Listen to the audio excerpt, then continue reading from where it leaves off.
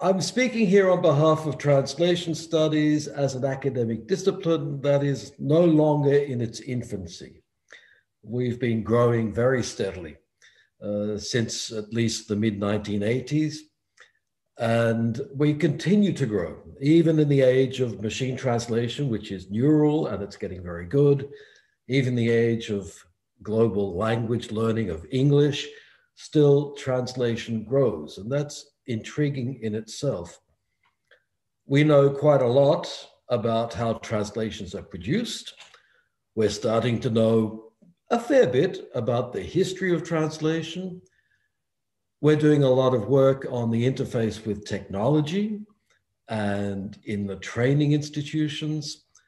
What we really don't know about, or not enough about, I'm going to argue, is the way that translations are received. That means if it's a written text, a written translation, how are they read? But the question applies to interpreting as well. And here I'm looking at that, not just because it's a gap in our knowledge, but because a lot of assumptions are made about the reader or the receiver. And it's quite amazing to me that those assumptions are not tested.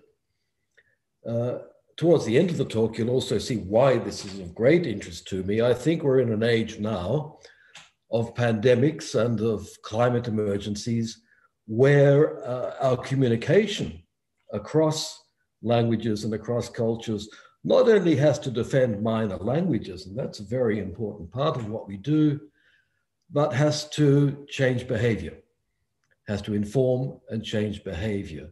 And there we really want to know not just how do we get our work received, but how can we communicate across languages, across cultures to change things in the world.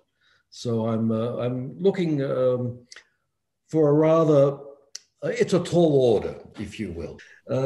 You can see there the kinds of assumptions that are made. Now, I could pick on almost any literary scholar or literary translation theorist, or literary translator for that matter. Here I'm picking on Venuti for no apparent reason. Well, yes, for some apparent reason. He will be speaking, I believe, in this prestigious series of talks. So I'm getting you ready, okay? These are just examples. It's not, okay, it's fun to go to Venuti. It's easy to pick on him, and I amuse myself. But look, yeah, a popular reader may regard. Now, who is this popular reader? We don't know. Readers play a role. Thank you. Very good. The general tendency to read translations mainly for reading.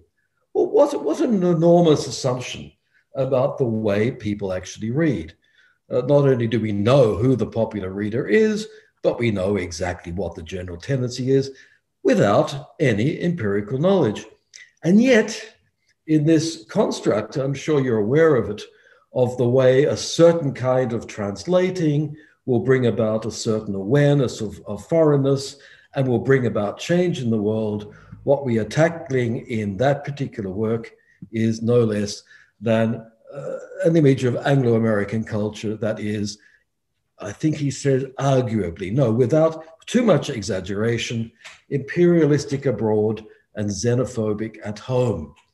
The argument in Venuti in that classic book is that a certain way of translating will help change that enormous cultural attitude. It's a tall order, and I think it deserves to be based on more than assumptions about what the reading act is. The same thing in a slightly later classic Venuti, the domestic reader. We know about his approach. How do we know? The reader comes to realize, and so on and so on. It's common because these people have been trained in literary studies and comparative literature. They are expert readers of texts, and Venuti is an excellent translator, an excellent producer of texts. But in those disciplines, we have long had the image of the implied reader, that the reading position is in the text, and that by knowing how to read in an expert way, we don't really have to look at any other reader, do we? Because they're doing what they should be doing. Venuti, in this particular book, goes even further. If you've read it, you'll know that he takes to task the reviewers of his translations. Why? Because they are not reading the translation in the way he has instructed them to do so in the preface. Okay, so there's this expert reading position from the super translator who not only knows what readers do, but can tell certain readers that they should be doing what they are ordered to do. This is wondrous strange. What a peculiar construct, that we're there to tell the rest of the world how to read what we produce. He's not the first, of course, classic Ezra Pound in the long line. No. I won't go into Ezra Pound's politics, but he was on the wrong side of the divide, as people would know. Expert readers can oppose the rest and teach them how to do it.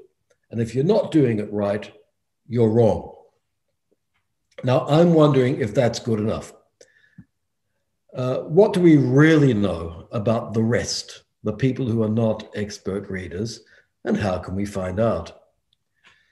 This is a classic citation made in studies of reading.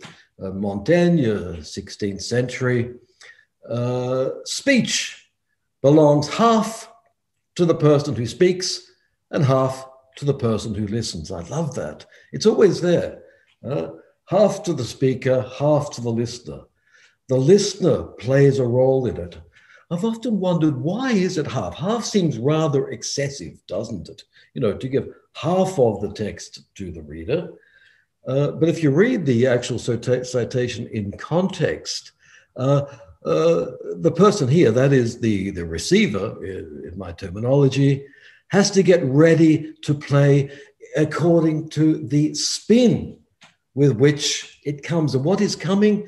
Well, the metaphor is people playing jeu de paume, proto-tennis. It's a tennis match, ladies and gentlemen, with obviously one half of the court to the person who's speaking and the other half of the court to the person who's receiving. And the person receiving has to play the ball in accordance with the spin put on it by the person sending it. So we're doing a translation, and you'll know this if you're a translator. You can say everything in a slightly different way. There are 1,000 variations that we work with. We can put the spin on it and force the way that the ball has to be received. Montaigne, though, is talking about experience, and he's talking about learning and changing people through the art of conversation. He's not just there producing text to see that they're read correctly. He's seeing the ball being sent back and the game goes on to the mutual pleasure of the players. So much from Montaigne. It's an interesting citation and important in that it places what we do in the context of a wider to and fro. Too much of our studies on translation, especially literary translation, is author-translator and getting those two aligned.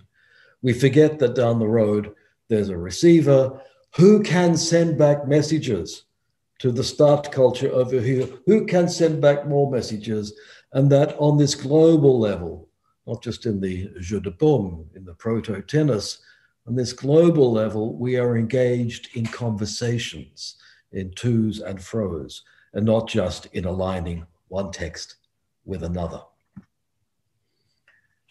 Reception is not new in literary studies and in aesthetics in general. I won't go through them in detail, but Ingarden in the phenomenology of reception, Gadamer for certain in hermeneutics, Jals in literary studies and literary history, Isa bringing that across into the phenomenology of reading.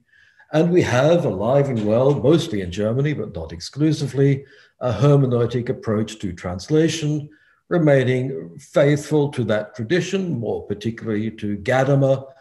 However, their focus is on the translator as a receiver, as a reader, as an interpreter, whereas my interest here is not in the translator as such, it's in the receiver of the translation. So that school exists.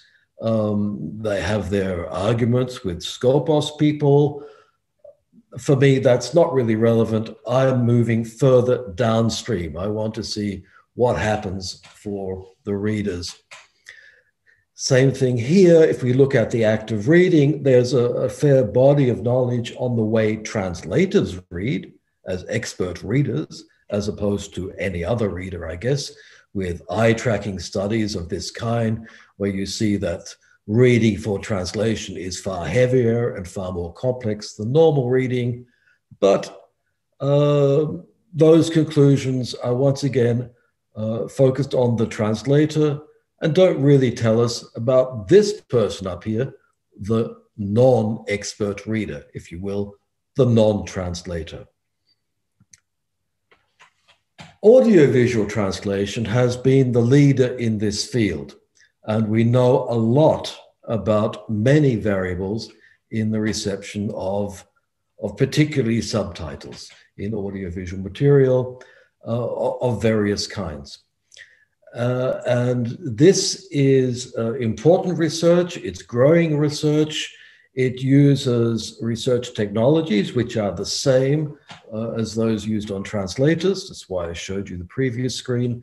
We are looking at eye tracking, particularly keystroke logging, and no, not keystroke for reading, of course, sorry, and neuroimaging. So we're getting, and you can measure dilation of the pupils and measure stress levels and things, and we can find out more or less what's going on in the mind of the receiver. And the tendency is to get more and more use of technologies that can penetrate closer and closer to the mind, with one or two different technologies using triangulation. Now, I did write in the abstract that reception studies, or what we know about the reception of translations, is disappointing. And some people were worried about that. Oh, is he talking about me? Is my work disappointing? Is all of this disappointing? No. My disappointment is rather different. I'm disappointed that this kind of study can get closer and closer to the receiving mind, but is not telling me about the wider effects that translation might have. It's not telling me about how to combat that xenophobia and imperialism that Venuti was talking about.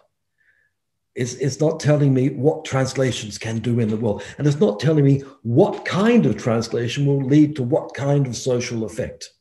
This obsession of penetrating towards the individual mind can lead to research that will help technologies, which will help accessibility, which will tell us things about different audiences and the way they use subtitles. It can show that subtitles help in language learning, although the case is often overstated, I suspect. All of that is very useful, but it's not really getting to the level of argument that I want, which is more on the social effect level.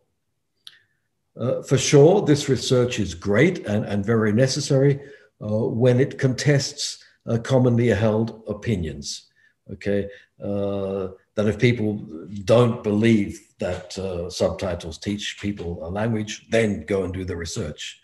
Or we had somebody come out and say, you shouldn't do research on fan subbing because it's unethical with regard to professional translators. Well, I'll go and do it. I'll go and do that research. Now, I'm going to have to go very quickly. I just realized. The few studies that do set out to test the effects of different ways of translating are genuinely disappointing. The first one was this by Jelle Stegemann in German, and he only found significant differences. He compares different translations of a late 19th century Dutch novel in German, and he's looking at reader response, and he finds only minor aspects are different. A bigger study, this is in Chinese, looking at two different versions of Gone with the Wind into Chinese, one classified as domesticating, the other as foreignizing, comes to the disappointing conclusion, no significant differences. And we also find there in that first study that the foreign meant different things to different people, that the notion that there were two ways of translating was not going to give two different reactions on behalf of the public. A wider study then found again that the two translations were statistically more indistinguishable than distinguishable, even though the academics up there had said those translations are different. One is domesticating, one is foreignizing. The readers, when they were giving their feedback, could not indicate that difference. In this sense, the research is disappointing.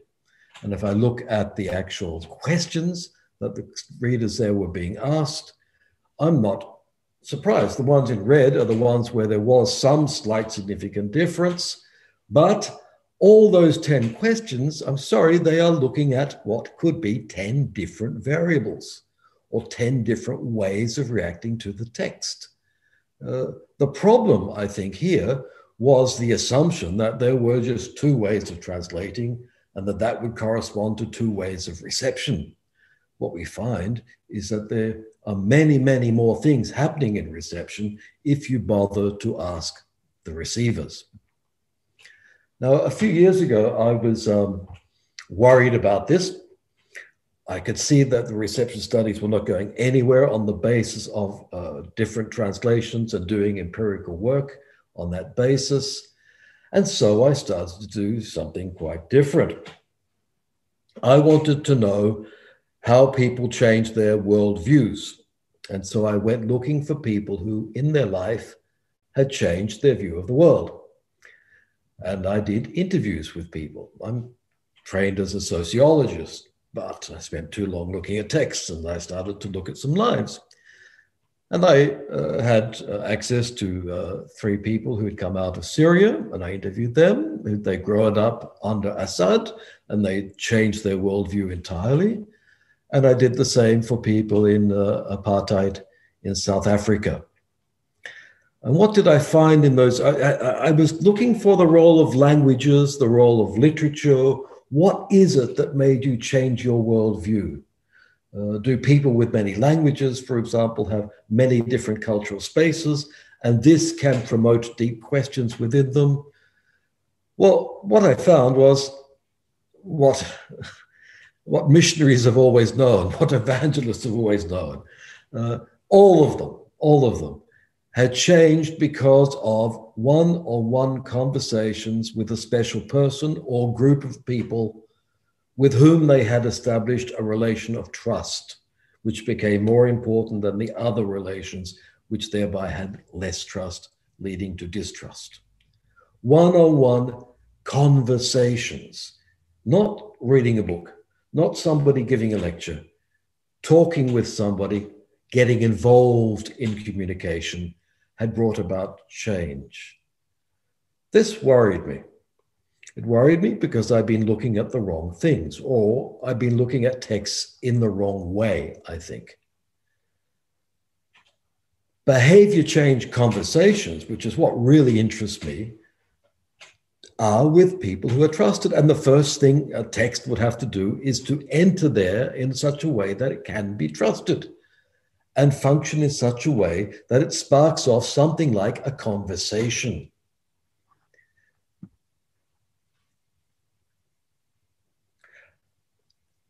You can do research on translations as conversations. And this is where I'm getting to the disappointment part. I want to make the case that a lot of the work that's being done on these methodologies, spying on the brain, is not strictly necessary. I'll get rid of it like that. And we can do other things, like go back to alternative research methods, such as interviews, focus groups, and questions that have no right answer. And what I want to do now for the next 20 minutes or so is show the work that we are doing with myself and some doctoral students. I'm at a stage of life where I live through my doctoral students. I'm sorry about that. Their names are all there. There are many more. I've just selected a few to give you an idea of the kinds of research that can be done without this spying on the brain type of methodology, and the kinds of questions that we are asking. Okay, I'll go really, really quickly. Some of them are rather easy. This is one that we did this year. It's about Australian brand names. And we figured, well, what kind of translation of a brand name works in China? Interesting question, especially because the Chinese buy powdered milk from Australia because they trust it for their babies. And what do you find? What advertising has always known? They trust the brand they've known for longest. So they're all different kinds of translation strategies. And all we discovered there was that it doesn't matter how you translate it. People have to know the brand and interact with it and build up the brand. And that's what creates trust. Well, it's a valuable lesson to know that we can learn from marketing. This is one from way back. Yunji works for Apple in California, and she produces this kind of website for Apple and checks it. And she was seeing how professional readers, heavy readers, translators and editors, compare with light readers. So I think she got her gardeners, she got chefs, she got some engineers to go over the website and see if they could spot things like this. Things like there's a gap there and there's not a gap there. But there are other mistranslations fed into the website. And she found, surprisingly, that the heavy readers, the professionals, were quite tolerant of translation errors. The reason is not mysterious. They knew enough English to fall back on that and make sense of the Korean. But that in the non-professional readers, mistakes led to frustration very quickly, and that frustration very quickly led to a lack of trust in the brand. So her work is to produce excellent web pages for Apple. She works on the details.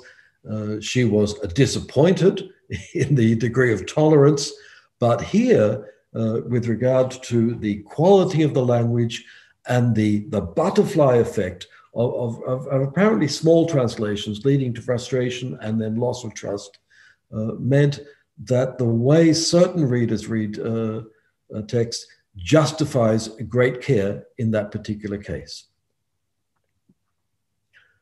And moving on to another one that we just did this year, which is good fun as well.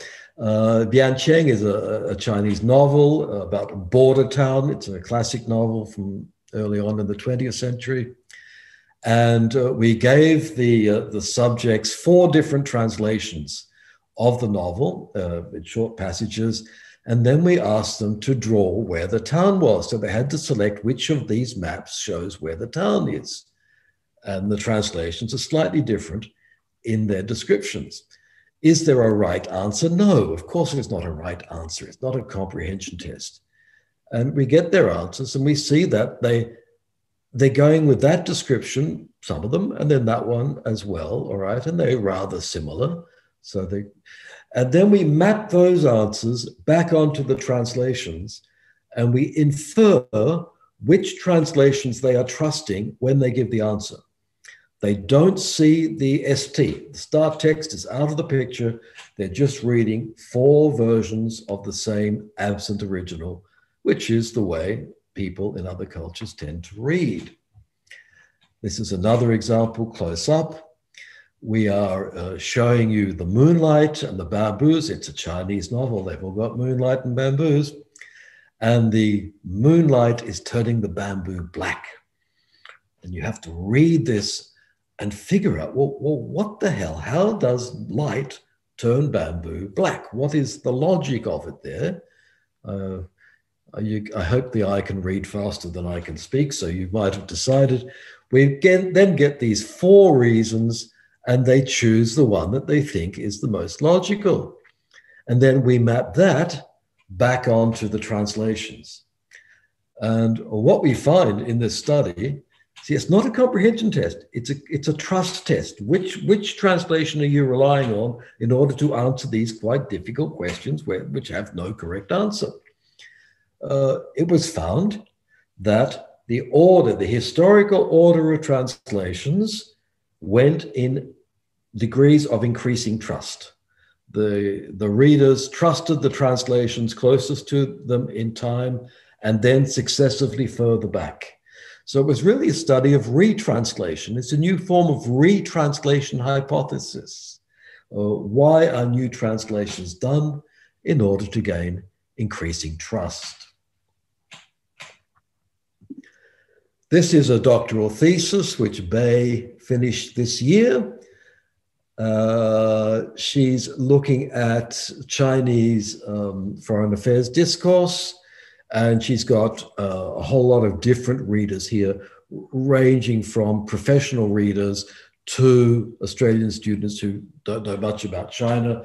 And the texts range from the bureaucratic to a text about the Premier of China attending an Australian football match and wearing 2 scarves. So it wasn't all serious. It was about building up trust in the other through different kinds of texts. The banal finding, if you like, is that the more knowledge of Chinese, that is, the closer you go up this list here, the greater the preference for low intervention, that is, literalism, stayed close to the text, which means that the people down here did appreciate more changes and more intervention. However, not always. There were many other things going on. For example, we had quite poetic texts from this exotic ancient China thing. One example is Pictures and Plums. I gave a lecture on that, which you can find on YouTube if you like. And this sort of exoticism in the texts was found to be appealing to the readers who otherwise knew very little about China and didn't really know what these texts meant. But this was a way of them getting into the culture and exploring the rest of the meanings that were around them. It seemed quite successful. So often the fragments of text that are not known and are not interpreted in any sure way happen to be some of the most appealing. And then it was found that high intervention text, lots of domestication, sort of explaining things, so it's very, very close in the terms that belong to the receiving culture here. One would think that would gain more trust for the non-expert readers, but no, quite the opposite. The readers found this suspicious. They found, for example, if a text is telling them that China is committed to free trade, and they say, well, wait a minute, no, this sounds too good to be true. This sounds too much like you are telling me what I want to hear. We found a reaction against that. So this defeated the hypothesis that domestication creates trust. Trust, as you can see, is written in the sands, and the waves come across and it can disappear quite quickly. Bei is now working on the logic of trade-offs here. And what we find in the reader's discourse, this is a research done on individual interviews and then focus groups talking about the translations. We give them 3 different translations. They express their preferences and their reading, their reasons for liking one translation rather than another. And we find things like this. If there's a lot of unfamiliar idioms, I'll stop. Too much information overload, stop, I can't do it. But if there's one, hey, let's Google it because it's interesting. the reader there is going to get involved in it. So imagine you're on that tennis court that Montaigne had. You know, you send me 10 tennis balls fast, I'll just get off the court and go running. But send me an interesting one, you know, I'll try to play it, and I'll take the spin, or I'll go back and check, and I'll get involved in the text. So there's a trade-off here, you see. It's not a case of two variables like domesticating, foreignizing, or literal or free.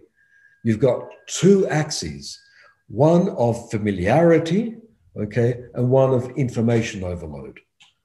And another example there, you might have beauty and then comprehension.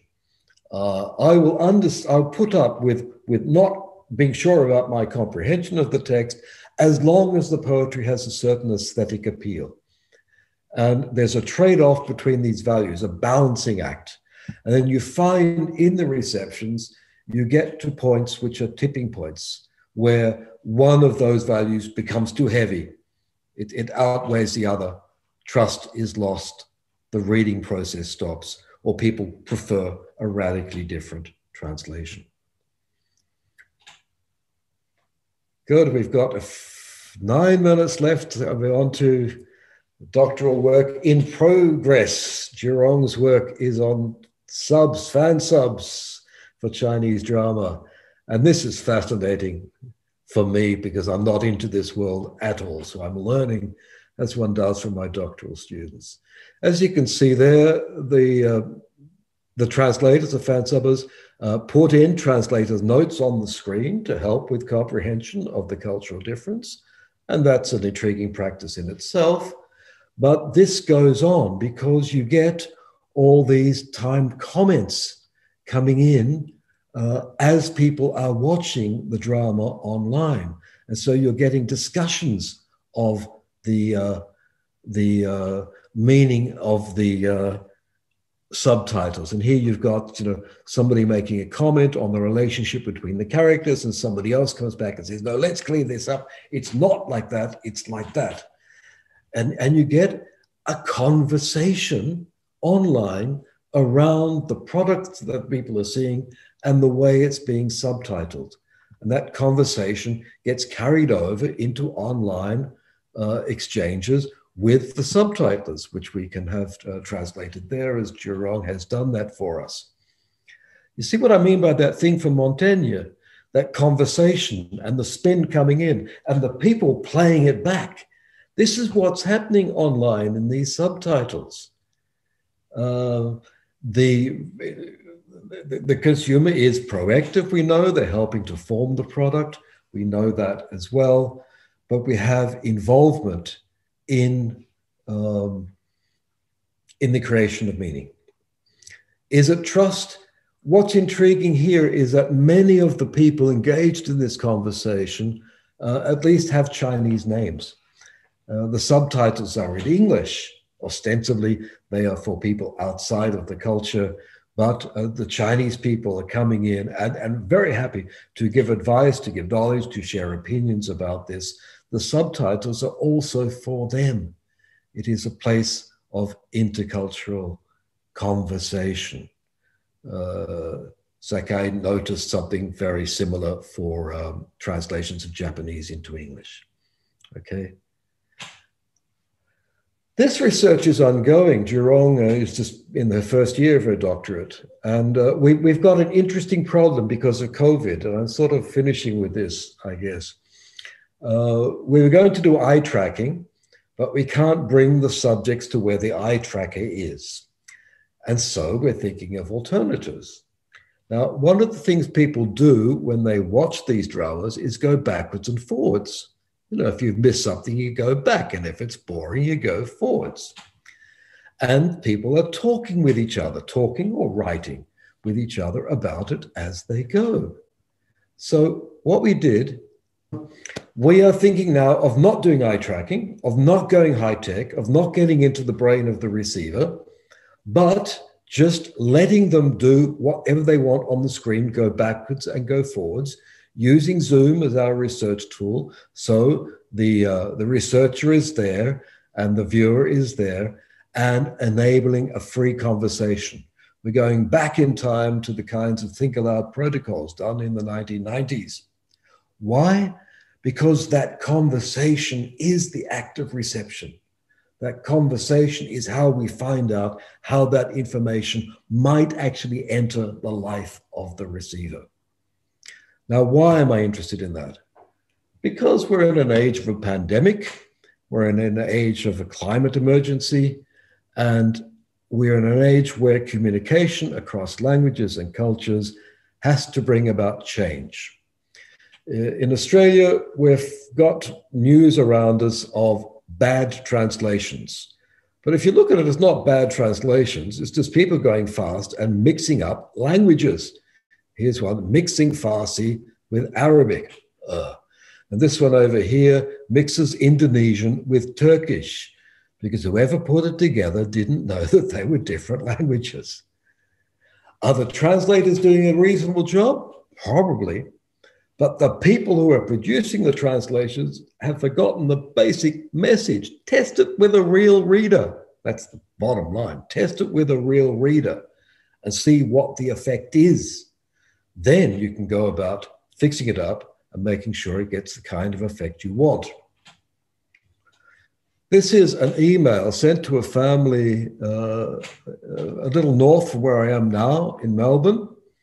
And in that family, the email says that your family can now end isolation. It's finished. You've got over COVID. You can go out, and the son went back to school. However, the son had not been tested for COVID. And so technically, he was not in isolation. He was in quarantine. The family read this, sent the son to school, and it set off a chain of infections that went for quite a way. What was the cause of this? The cause was not the Arabic-speaking family's English. Their English is excellent. The cause was not that they misunderstood this message, particularly.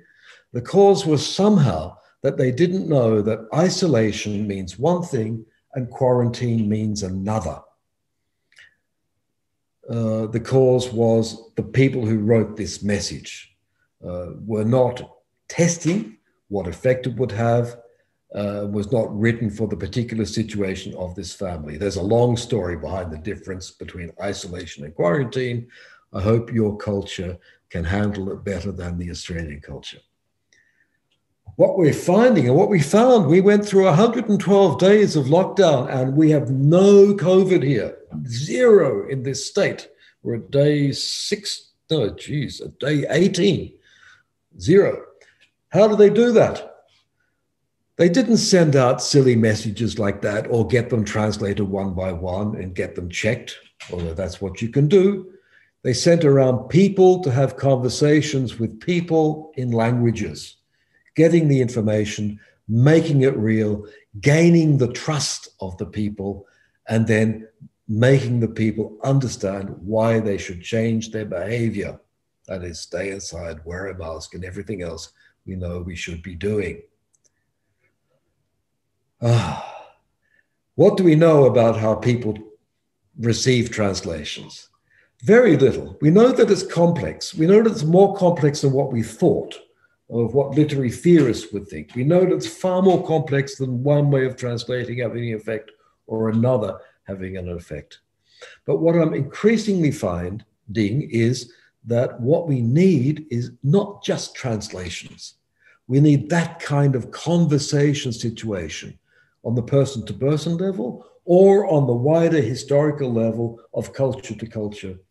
We need a conversation in order to change behavior and not just the reception of isolated translations.